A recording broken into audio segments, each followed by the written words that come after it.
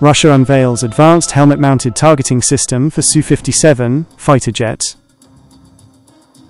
Welcome to Global Defense News and Analysis, your trusted source for independent military insights and analysis. Let's dive into the latest advancements in global defense technology. Russia's Su-57 fifth-generation fighter has received a significant technological boost with the unveiling of a state-of-the-art helmet-mounted targeting system. This new development aims to address performance gaps previously observed between the Su-57 and its American and Chinese counterparts, the F-35 and J-20. Much like the systems utilized by these rivals, the Su-57's new helmet projects critical information onto the visor, including targeting and flight data. By integrating this system with the aircraft's sensors, it enhances the pilot's situational awareness and operational effectiveness. Although the Su-57's helmet provides a comprehensive view of the operational environment, it lacks integration with a distributed aperture system, DAS. This subsystem, a key feature of the F-35 and J-20, enables pilots to see through their aircraft using optical sensors, offering unparalleled threat detection and situational awareness. While the absence of a DAS is a drawback, the Su-57 compensates with a unique arrangement of 5 to 6 active electronically scanned array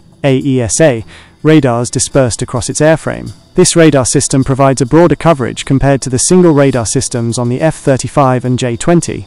However, the Su-57's high off-bore sight targeting capabilities remain limited due to the absence of missiles comparable to China's PL-10 or America's AIM-9X Block II. A missile capable of matching these advanced systems is reportedly under development, but it has yet to enter service. Key features and upgrades of the Su-57.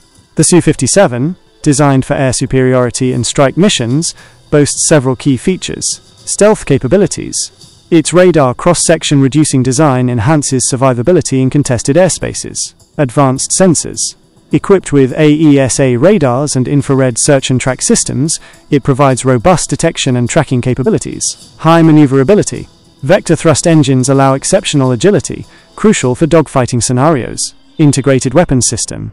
It can carry a wide range of air-to-air, air-to-ground, and precision-guided munitions. Recent upgrades reflect Russia's efforts to maintain the Su-57's relevance in modern warfare. In addition to the helmet system, footage of radar cross-section reducing engine nozzles was recently unveiled, further enhancing the aircraft's stealth. Increased production of the Su-57 signals a strategic push to modernize Russia's air force as it lags behind the United States and China in developing sixth-generation fighters.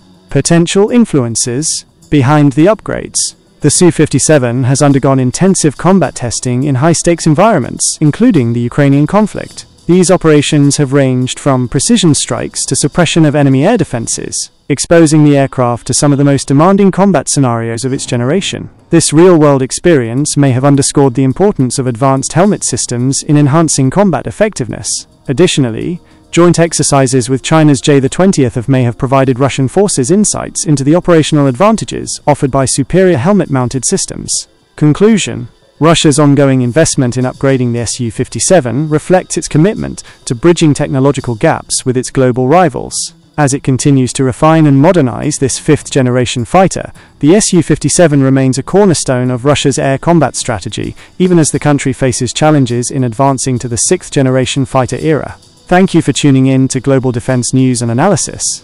Don't forget to like, subscribe, and hit the bell icon for more updates on cutting-edge military developments. Share this with others who are passionate about defense technology. We'll see you in the next report.